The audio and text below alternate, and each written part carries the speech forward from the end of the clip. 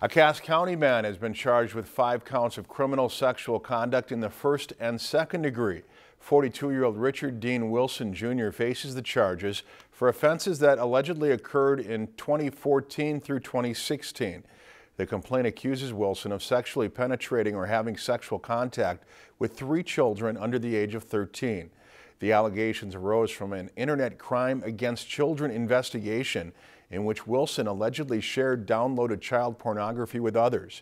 On Thursday, the Minnesota Bureau of Criminal Apprehension said it discovered videos of the sexual assaults and confirmed the identity of the 3 victims. Unconditional bail for Wilson is set at $250,000. Conditional bail is set at $100,000. His next court appearance is March 13th. If you've enjoyed this segment of Lakeland News, please consider making a tax-deductible contribution to Lakeland Public Television.